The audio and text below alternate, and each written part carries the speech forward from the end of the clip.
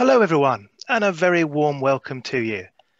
My name is Richard Orme from the DAISY Consortium, and I'm your host for today's webinar, The Art and Science of Describing Images, Part 2.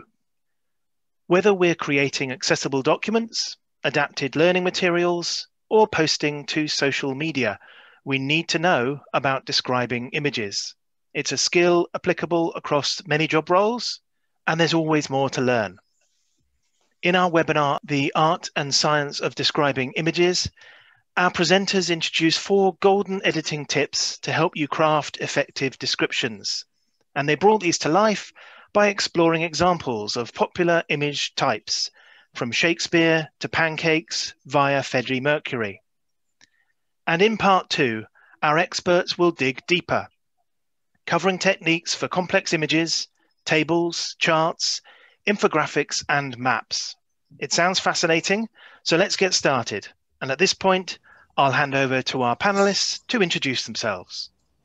Thank you, Richard. Hi, this is Valerie Morrison, and I work at the Center for Inclusive Design and Innovation at Georgia Tech in Atlanta, Georgia. And I manage the eText department, and we basically focus on converting textbooks and course materials into accessible file formats for students with a wide range of print-related disabilities, learning disabilities, or just individuals who access material using assistive technology. Thanks so much, Valerie. I'm Hugh Alexander. I'm the director of Textbox, and we're focused on providing image description services for the publishing industry and media in general. So hopefully we can share some tips with you today. And it's lovely to be back in tandem with Valerie after our first session. I'm trying to move on the slide and it's not quite working. So just one second, there we go. As Richard said, this is the second part in a proposed trilogy, so you could say this is the Empire Strikes Back of image description. Hopefully I'll find out who my father is at the end of it. But as an overview, we're going to talk about the information and complex images, how information is conveyed now. We're going to talk through describing some complex images with some examples. We're also going to be talking about complex images and how you can simplify them, how you can break them down into their constituent parts, just to make it an easier job to describe and an easier job to follow the information being conveyed. And at the end, we're going to be taking questions. So please, as Richard said, add your questions to the Q&A box as we go along, and we'll be happy to answer those. As we all know, especially this year, the world is a complex place in a variety of ways, and none more so than in the kind of digital space. It's become such an important area with digital learning, with everyone accessing material, especially colleges, from home, and making sure that content is as accessible as possible. But what has happened, not just this year, but in the last decade or so, there's been a real change in pedagogy, the way that the information is conveyed to students. Educational materials have shifted to a much more visual form of conveying information. If you look at a textbook now and compare it to, say, 10, 15 years ago, it was much more text-based then. But now students are expecting and getting really fantastic textbooks coming through, full of infographics, other graphic images, of ways of conveying that information in a consumable way. And that's because students are demanding it. Students are wanting to learn in different ways. And you can see that in the kind of the consumption of things like YouTube videos, and the way learning and education is portrayed through video, but also through textbooks as well. So we're trying to help with that, because otherwise there is a certain amount of content in there, a huge amount of content, that is not being conveyed to the actual user. So a visually impaired reader is going to be missing out on so much great stuff. For instance, when you've got a chapter and you've got an infographic at the end that explains everything that you should have learned in that chapter, if the alt text and image description just says image 31, it's not very useful to the visually impaired reader. So they're missing out. It's almost like the book has been censored. So hopefully what we're going to be talking about today will help you in describing those kind of complex images. And we're talking about things like maps, infographics, chloropleth diagrams, anything like that.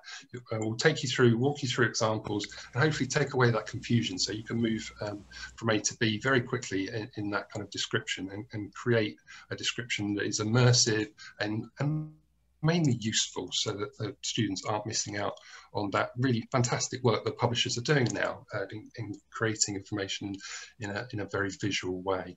So I'll hand over to Valerie, who will be talking you through some examples. I'm in control of the slides still, so it's my fault if anything goes wrong. So over to you, Valerie. Thank you, Hugh. I appreciate that. Right, if I mess up, I'm just going to say that it was all you. Yes, absolutely. It's very comforting. So I am going to run through a few complex examples of different image types to tell you how I approach them. And please bear in mind that I have several years of experience in focusing mainly on writing alt text and how to describe and tear content out of the visual space and into a more accessible text space. And I still find a lot of the images that I'm going to use as examples today, I find them daunting. So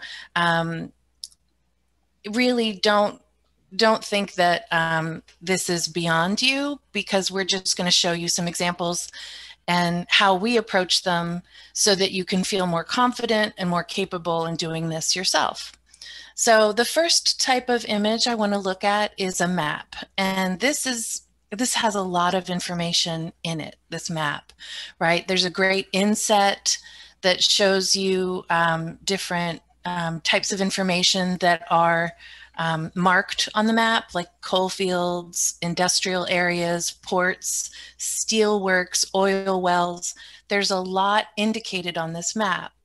How I approach writing a map, and I think that there are all types of different approaches, but how I approach it is I'm always going to want to start with a very general overview sentence that sums up what is in the map. So if the figure that you're describing doesn't have a caption that precedes it or a title, then I am going to have a general overview sentence that's, for example, here I would say a map of Europe titled Areas of Industrial Concentration from the years 1870 to 1914, period. And then I might list, using the inset as my guide, sort of as my table of contents of the map, I will focus on that inset and figure out what relevant details I want to focus on. I won't list every single country unless the context demands that I do. I'll just talk about the area indicated on the map in a general way, and then fill in details from general to specific as I go and as needed depending on my context. I might even, if I have space or the ability, I would maybe create a list separate from the map. So I might have my alt text be very general to describe the map in a brief way. And then if I could insert a list after the figure of the different coal fields where they are, list the industrial areas or the cities with high population counts, to offer that information in a different modality. And something that I think Hugh is going to focus on later, or I've noticed looking at his slides, he's got a lot of very long alt text descriptions, because some of these demand that you really go into detail. But if you are forcing someone to listen to that long description in alt text format, they don't have the ability to pause, go back, rewind. They kind of have to listen to the alt text field in one shot. And so if you can take things out of the alt text and provide a separate table or list, that might be another modality, another accessible solution for you. So when I'm approaching a map, again, general overview sentence. And then the other thing I just wanted to mention is you don't really need to focus too much on the colors of a map, what colors a country are shaded, you know, these purple diagonal bits. You don't have to say purple diagonal anywhere in your alt text description. They often have, the symbols or the colors often have no significance, and you could just focus on the meaning instead of the appearance of symbols. Next slide, please. All right, so here is a very, very complex infographic with a timeline and a little essay over to the left, and images and description of those images. This is a lot. And this is one of those end of chapter, here's everything that you need to know situations that Hugh was describing.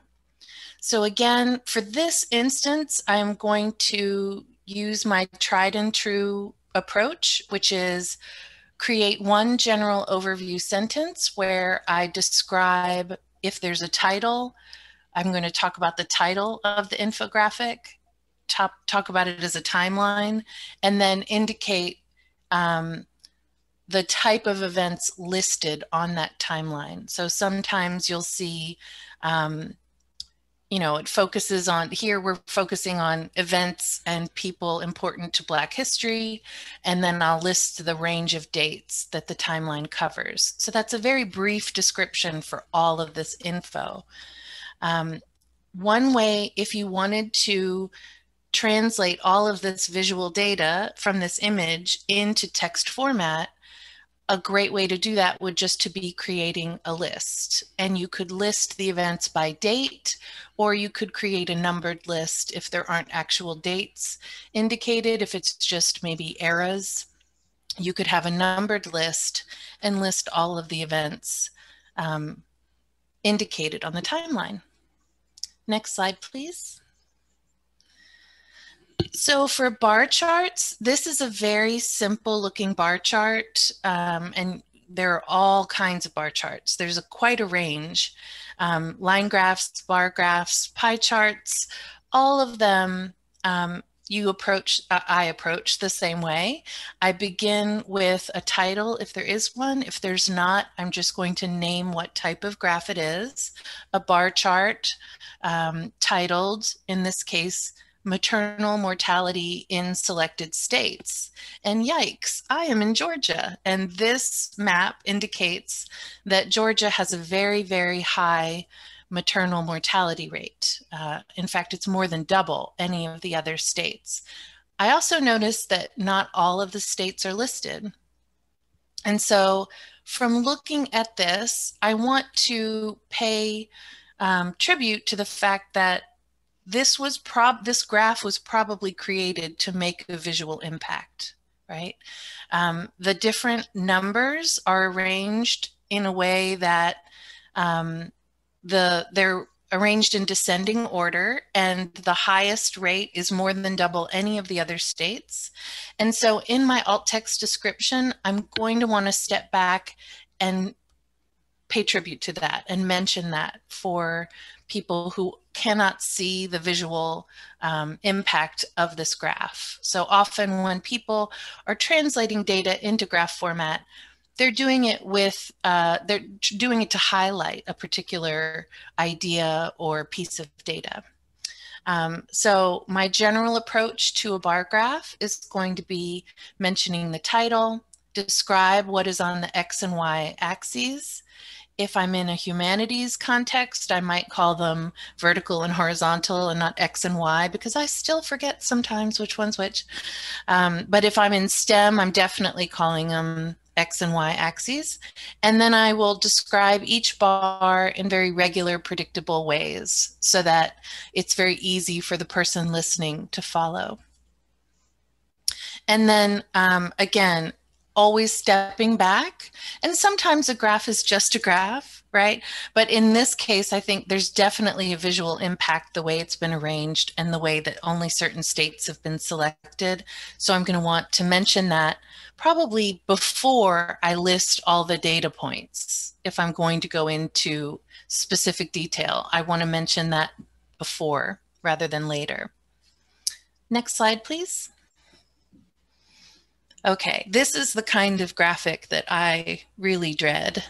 This is a supply and demand curve, and once you have one, always copy and paste it into a document so you could save it for later and you don't have to reinvent the wheel.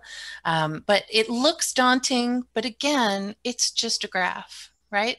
So I'm going to approach this by creating that overview sentence where I mention what type of graph it is, that it's a supply-demand curve or line graph with price on the vertical axis or on the y-axis, yes, and quantity on the x-axis. And then I'll describe the slopes or lines on the graph, and then note where these lines intersect at what points, right? So it looks very complicated. It looks like you could kind of get lost in a lot of word salad or letter salad with D, S1, S2, P1, P2. There's lots of information here. But it really can be much more simple, right? A supply and demand curve with quantity on the x-axis, and price on the y-axis. Two parallel positively sloped curves are intersected by a negatively sloped curve, and you could name them and get specific about the points. So I have a very regular way in which I describe these. Next slide, please. Okay, this is I would say very beautiful. This is subjective because I love dinosaurs. This is a very beautiful infographic, but very complex, right? It has a lot of information on it. It is, you've got a timeline down at the bottom that is shaded different colors to represent different eras. And then above, there's a circle, and at the center is the earliest era. And then as we move outward to the edge of the circle, the outer ring is the later eras. And superimposed on top of that time wheel, I guess, is a phylogenetic tree showing dinosaur evolution. So as we progress out towards the outer ring of the circle, dinosaurs are evolving later and later and later and getting more and more awesome, I guess. So I'm going to try and approach this the way I approach all my infographics, all my complex alt text, that one sentence that sums up everything and provides a framework for the person listening with screen reading software. So I'm going to say a complex infographic. This was titled Dinosaur Evolution, and then list all the parts, right? That includes a timeline of eras ranging from this date to that date, with a phylogenetic tree and illustrations of dinosaurs. And then work from general to specific from there, filling in details as needed depending on the context. It would be difficult to describe the appearance and anatomy and structures of every single dinosaur on this graphic. So I might just sum things up in one brief way, saying, you know, the dinosaurs appear smaller and less complex at in the center at the earliest, and then as they evolve, they get larger with more spikes, or I'm not a dinosaur expert. I should be, the way I love them so. All right, next slide, please. Okay, great. This is a complex infographic that describes different cloud formations and has illustrations, and then arranges the illustrations based on their elevation, the different cloud types and their elevation. The way that this is arranged as an infographic, it allows a sighted user to just at a glance, they can see all of these different cloud types grouped together. If we wrote alt text for this, you'd kind of lose that ability to compare. If we wrote it all out in a long paragraph describing each of the cloud types and what they look like and their elevation, it might get lost, the grouping ability. And so this is an example of an infographic that I would argue could function very well as a table.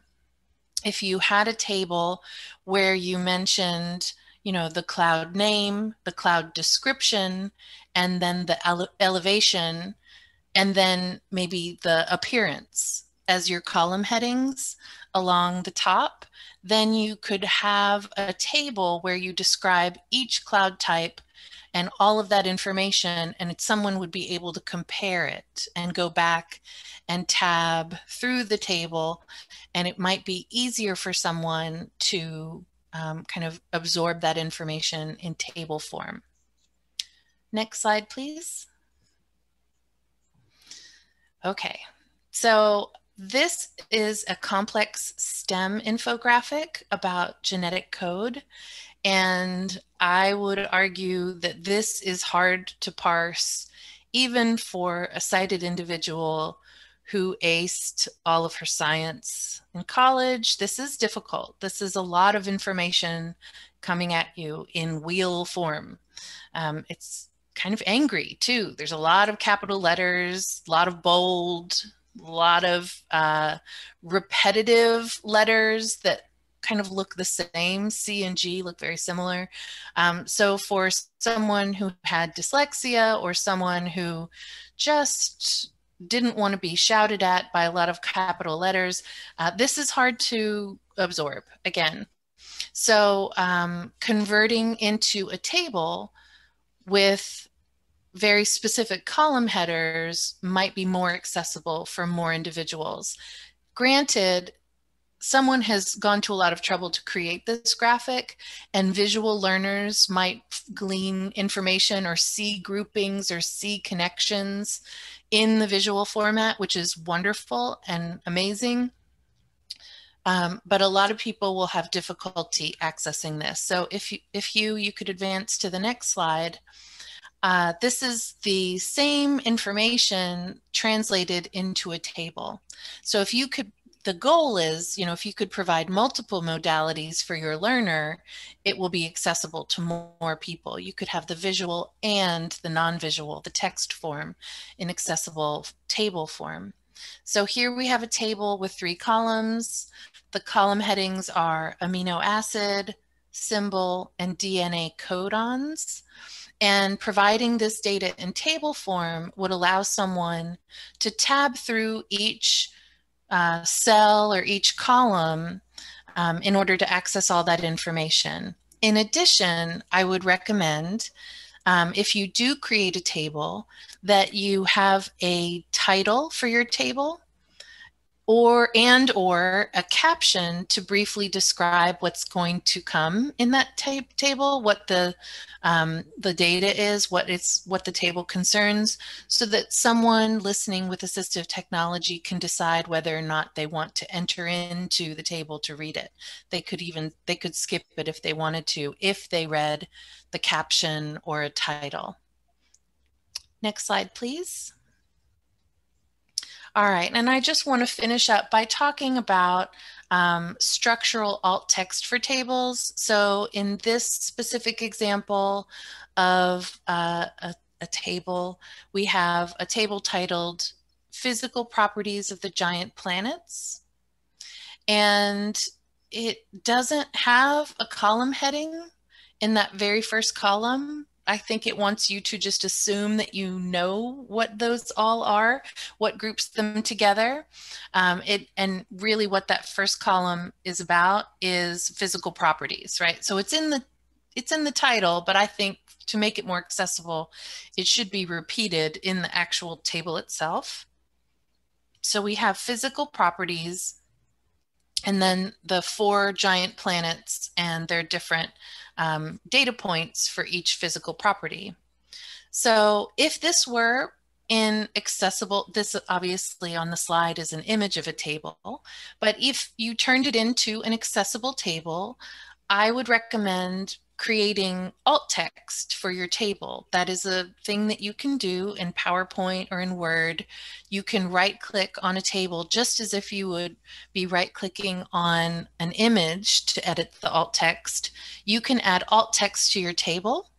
And what we do is we create what we call structural alt text, where we just talk about how the table is structured. So my example here is table 10.1 is titled Physical Properties of the Giant Planets. It has 5 columns and 13 rows. The column headings are physical property, Jupiter, Saturn, Uranus, and Neptune. And in that way, I'm giving someone that overview of the table so they know they have a framework before they start hearing all these numbers being launched at them. They know the general layout of the table.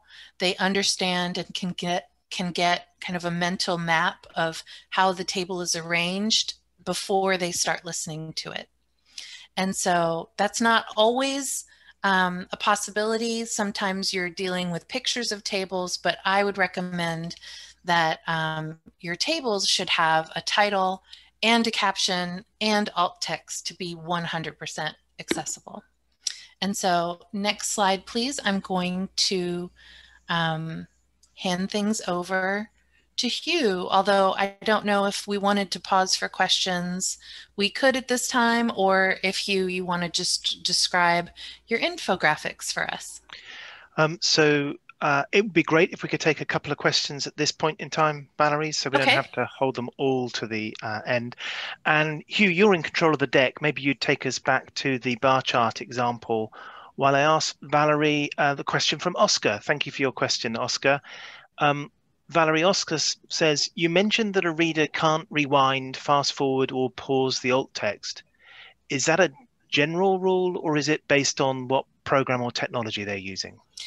It is a general rule. So I am using JAWS and NVDA to test the files that we make accessible. And so based on the default settings, you just hear the alt text all in one shot, and you can't pause it. If you want, you have to listen to the entire description over again.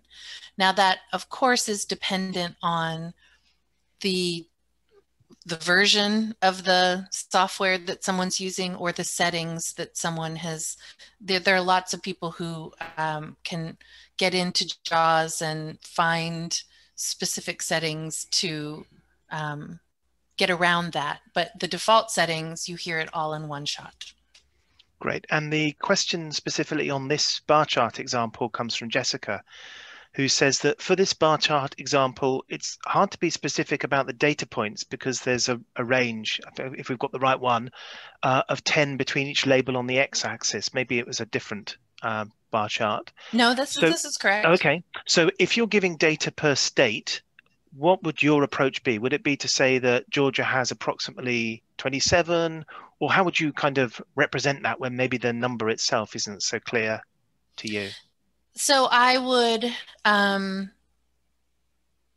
not want to say approximately every single time because it could get redundant and it's a long word to type out each time, honestly. So I would probably say, you know, the following data points are approximations, and then list them all, right? And then do my best to line up a piece of paper or something and say, and list them. Georgia, 46, Iowa, 18, Kansas, 18, Utah, 17, so that I'm not saying approximately and over again. I would just say it once and then list the data points. That's very clear. Thank you for that.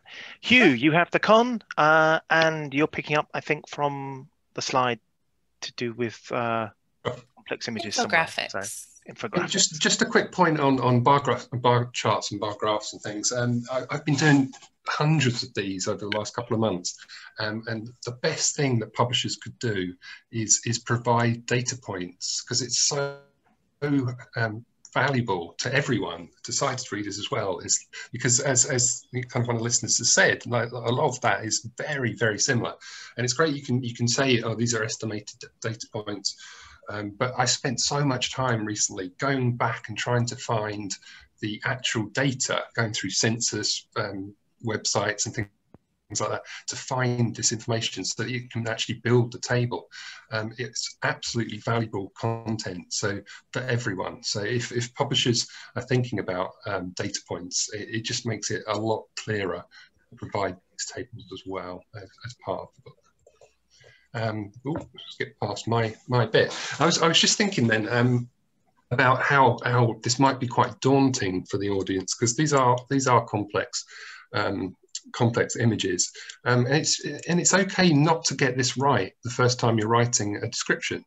As the great Terry Pratchett said, you're telling yourself the story. The first draft of you writing a description or a story is you telling yourself the story. You're taking all the data points and information from that image, collecting them in and organizing that into a description. You can edit it. You're not doing it live for the person. So take your time over these descriptions, because it is, as you've seen with things like the complex STEM infographic or the cloud graphic, a lot of information there. So just take your time and work through the steps, and you'll get a fantastic description at the end of it. So describing infographics, the description of an infographic tends to need to reference the following elements.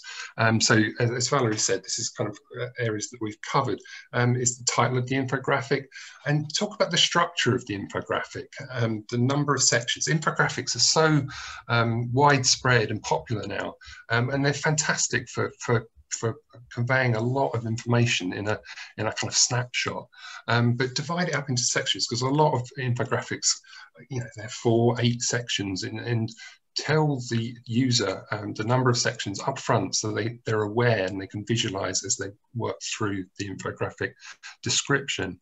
Talk about the images and diagrams incorporated into the design, but make sure that you don't actually include decorative images. A lot of infographics include images that you don't need to describe everything. So if it's got a pie chart, yes, you need that data, but if it's got a nice picture of a book, because they're talking about 100% of people read books or something, you don't necessarily need that decorative book image. So talk about the information provided in each section, and repeat the text contained within the image. Very often the case that that image will just be an image. It's not readable by the screen reader. So you need to extract that text from the image. And that can be fairly straightforward. If you've got PDF, you can use OCR on that, and you can pull out that data. So you're not typing everything out each time. As I say, only describe the relevant images, and number each list element within a section to help the user to keep track of where they are, so they can jump back and forward to think, oh, I'm in section 2, and this has got a list of 4 elements, and they know exactly where they are, so you don't get lost, especially with large descriptions. So for instance, this is an infographic of infographics. This is all the information that people convey in infographics. So it's divided into 10 sections. So immediately you're visualizing or creating that structure, that framework for the user. So there's a design section on the left and a content section on the right, and then it's got sections underneath it, 5 sections within, or subsections within each section. So it's quite a lot of information here. So you kind of start off and then provide a structure, the overview, as Valerie's been talking about, that overview introduction, then talk about the structure, and then you go into the details. So you move from kind of scene setting to storytelling. So that storytelling is the details. You end up with a massive, great description like this one. I'm not going to read the whole thing out because I think everyone would leave. But it's, again, we've got that overview at the start, an infographic entitled Infographics of Infographics. The introduction reads as follows. There was an introduction briefly at the top, so you include that, you take the text out of that and include that in the description right up front. So that's the author's introduction, so you follow their lead. Again, the graphic is divided into two main sections, design on the left, content on the right. Each main section is further subdivided into 5 sections. The sections and subsections are as follows, and then you're basically creating a list. Lists are your friend. They organize things and they provide a structure which is easily relatable by the human beings. We like creating lists of things, favorite albums or whatever. It's we enjoy lists. It helps us understand information in an easier way. So I'm not going to go through the whole thing, but you can see there that each section is divided basically up into a list, and you provide the data points related to that. Again, it is the description continued, so you can see there's a lot of information there, and you're providing it in a structured way to convey all that information to the end user. So describing choropleths, a choropleth map displays quantitative values for distinct definable spatial regions on a map. The description for a choropleth map needs to reference the following data, basically the title of the map, again the structure of the map and the map being used, the text key to the colouring used to measure the data. Colouring is important for these types of maps, mainly because we can look at a bar chart which is done in different colours. It's not necessarily that useful. You can still understand it from the data points. But in a choropleth map, the colouring can be very, very important indeed. So you need to convey the colours and provide a key to the user. The measurement scale, if there is one available, you can provide trend analysis with examples if possible, especially if it's got a huge amount of data, if it's kind of a mass data image. You're not going to provide every single data point, but you can provide trend analysis. And as I say, choropleth maps use colours to define or prioritise information and should be translated into text, mainly because if a non-sighted user is working in a peer group, they need to be able to say, oh, the blue colours on this map or the red colours, so everyone can relate to the same thing. Here is an example. I'm sure many of you have seen a graphic like this in the previous couple of weeks. So this is titled State of the Nation. It's a choropleth map of the election results from the US presidential election in November. This kind of gets banded around on the internet quite a lot because the US is very good for creating these types of maps because of the state system. So the description would be for this, Biden won, and that's all you'd need to say. Not really. The description would be a map is color-coded to reflect the winning party in each state, with blue representing Democrats and red representing the Republicans. A horizontal bar chart positioned above the map illustrates the overall result, with Democratic nominee Joe Biden receiving 306 votes and incumbent Republican President Donald Trump receiving 232. The results for each state are presented in the following table. The states listed alphabetically, again, you're creating that structure and allowing the user to visualize what they're kind of the content and information they're going to receive, are presented in column 1, the winning party is listed in column 2, and the number of electoral college votes for each state are presented in column 3. Split electoral college votes in Maine and Nebraska are represented by 2 rows for the respective votes.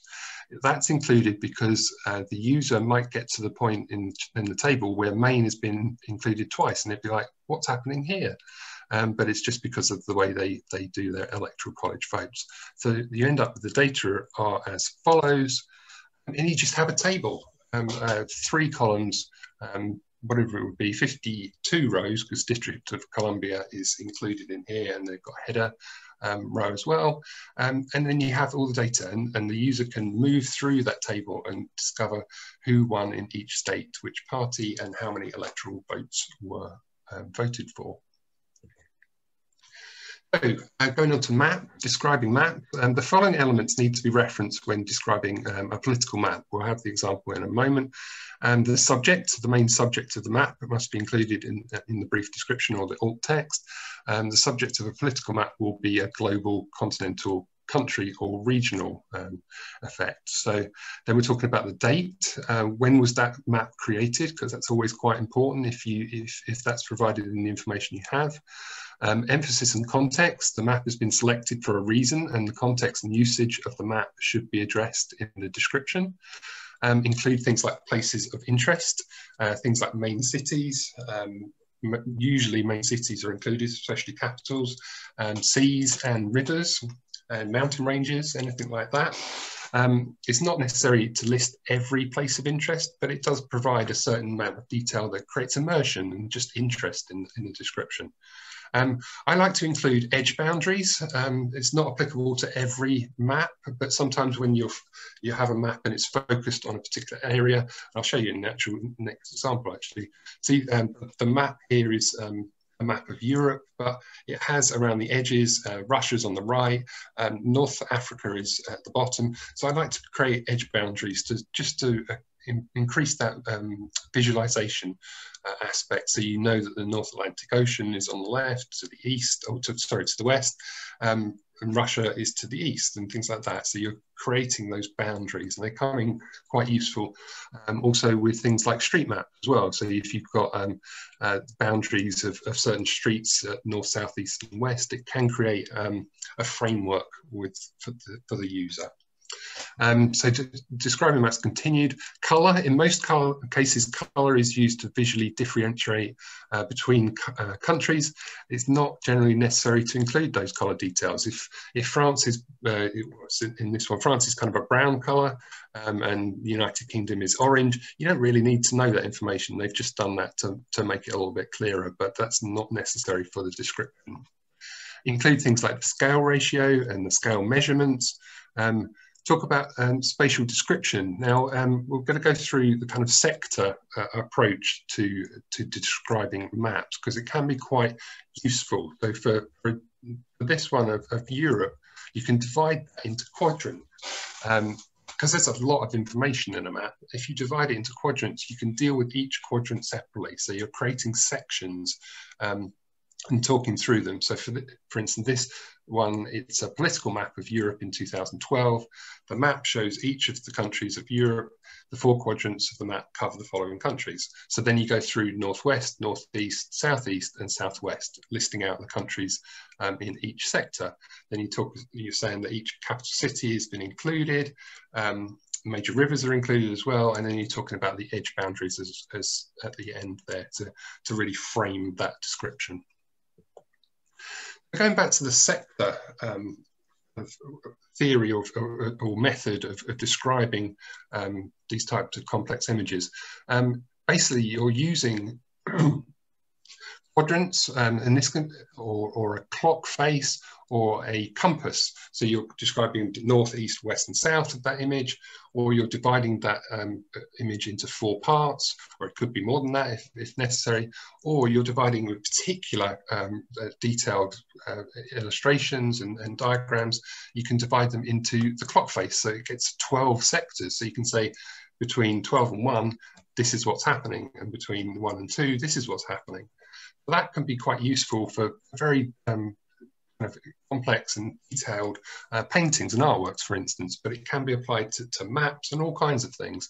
So on the left here, we've got a 2-page illustration from Neil Gaiman's Stardust. There's a huge amount happening in this kind of marketplace scene. So you can use the kind of clock face approach and divide it into 12 sections. So you can really get the richness and detail that the author's trying to convey.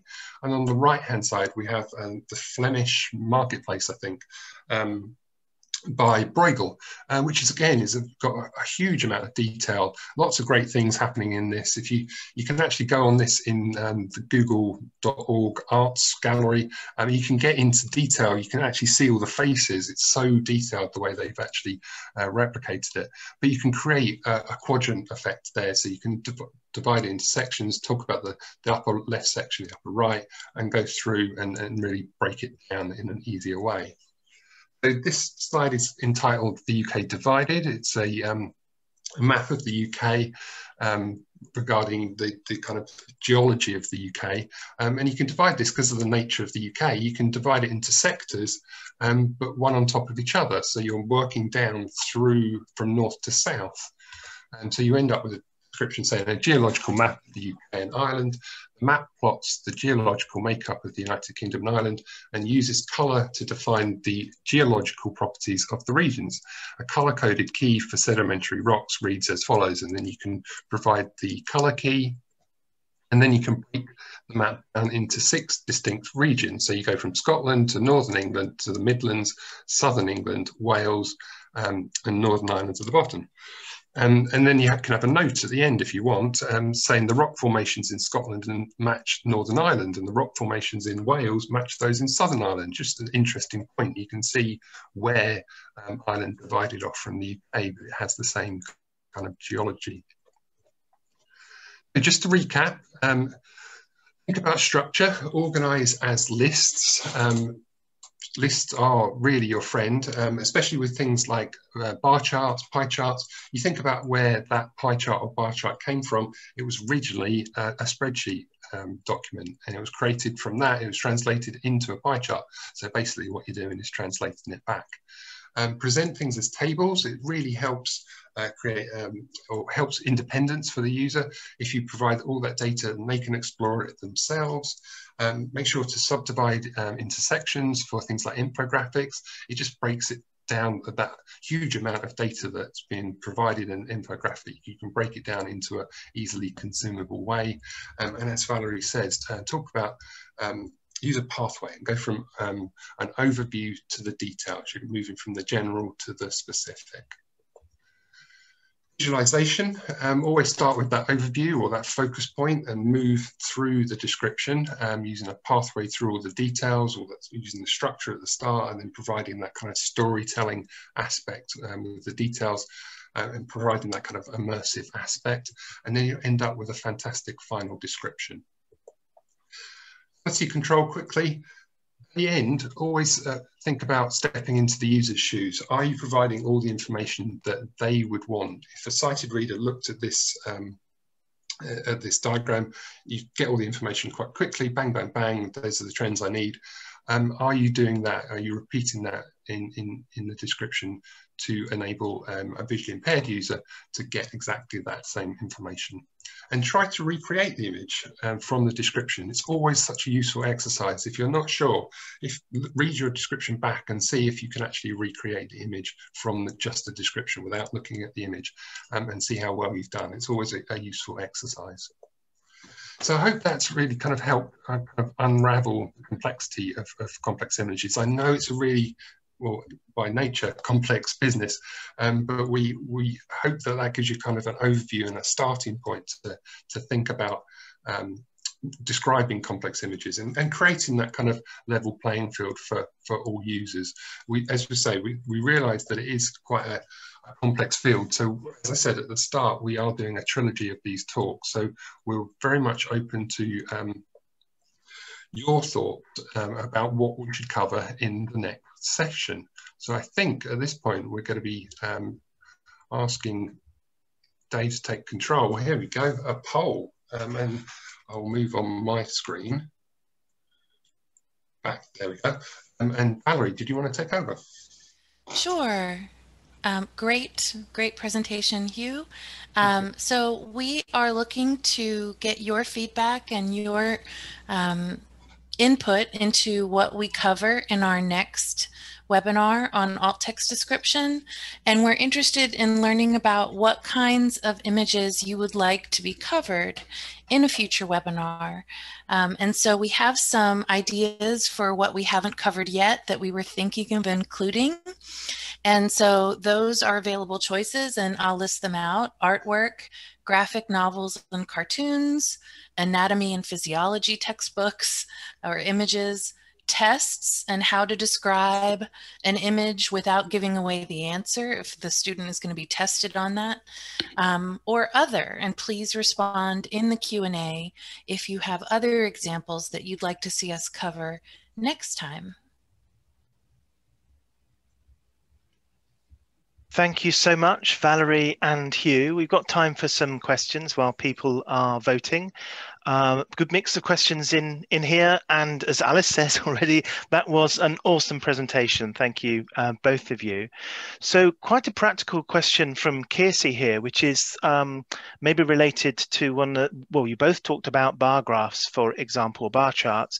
If you're listing values in an image, do you repeat the units, or are you specific about the units of measurement after each number, like kilometers and so on? How do you handle that so that it's both clear and yet not repetitive?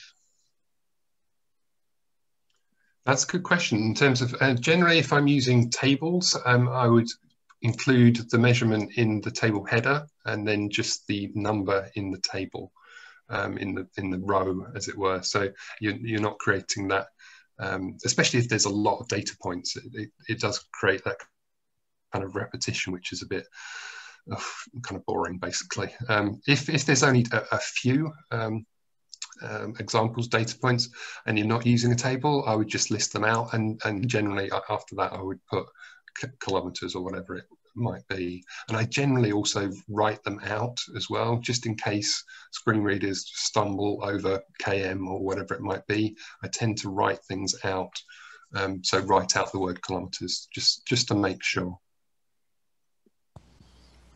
I agree 100%. I would make sure that especially if you have meters per second, if you have a slash or forward slash or something, I would just type it out in words, meters per PER second. Thank you for that.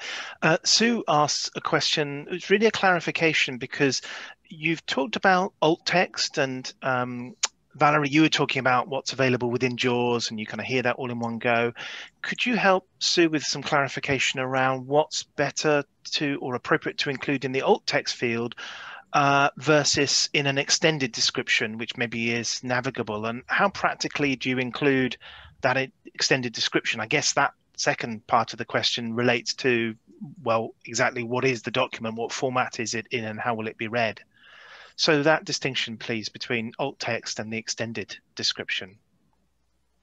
So Valerie, are you able to start with that?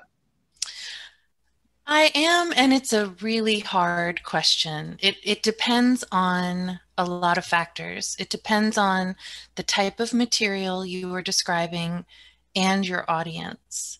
So working at CIDI, a lot of the decisions that we made are based on what the student prefers. So the student, through their disability service provider, is asking us for either brief description or long description. And we have different products that we provide based on those preferences. And so a lot of students prefer the brief description. But in other cases, the student will say, no, I want more comprehensive detail and all images described in every data point. And so that's how we are making our decisions.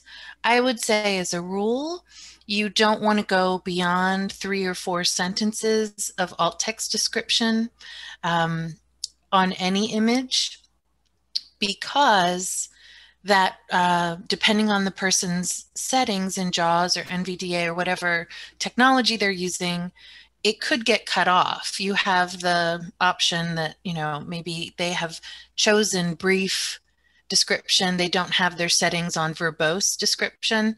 And so you run the risk of someone not hearing all of that hard work that you're doing.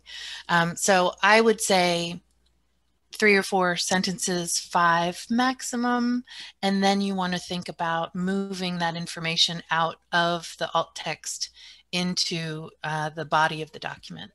Got it. And Hugh, in some of the examples you gave, where you had nested lists and tables and so on, so clearly that's not alt text. You don't have the benefit of knowing the preferences of the end users, because you're doing this work, as I understand it, mostly with publishers. So what's your take on this, and how are you including those? Definitely. So as Valerie says, it's a short, brief description, no more than kind of 3 or 4 sentences. Generally, it works out with things like graphs. It's quite a brief alt text, so it could even be 1 or 2 sentences. With a photograph, you can generally get most information that you need into the alt text, so that's fine. So it can be a little bit longer. But as you say, I work mainly with publishers, so it's generally working with the EPUB format, and I think this is probably a nice segue into a session that you've got coming up in terms of actually implementing alt text and image descriptions and those long image descriptions into EPUB, because EPUB really handles it quite well. As you say, like, you can't use lists and things like that in alt text. It just won't work, or bullet pointed lists, those kind of things, nested tables. But it does handle that really well as in EPUB. So the majority of publishers that I work with are using tables and lists as long descriptions within EPUB. So it keeps things simpler for me. I'm not kind of, as you say, not dealing directly with the end user, but the EPUB format really does provide an excellent way of kind of delineating between alt text and providing that opportunity to have long descriptions which have all that kind of information in, have that way of conveying information through lists and through tables, which can be independently examined by the reader. So EPUB, I think you've got, as I say, I think you've got a session coming up quite soon, and that'll be fascinating to see, because it's always developing with long descriptions and the way they're handled. Great. Well, I'll mention that session in just a moment, but maybe you could just reassure Ulrika's, who has this question. You're working with publishers, so they're not considering these image descriptions and extended descriptions as a corruption of their material from the publisher's point of view. This was her question. Is there a question from the publishers on that side of things? A corruption. I'm kind of, my work is a corrupting influence. I like that. I like that a lot. I like that. It's a good point, though. It's a really good point, because the author is conveying information, so you have to be very impartial. You're not saying, I don't put descriptions in saying like Biden won, of course. You're always being impartial. You're looking at the context of the work around it. You're providing a very neutral description. This is the information being conveyed in that image. You're not kind of making an interpretation of that image. If there are any instances where I'm not sure what the author's trying to portray, or there's perhaps an error.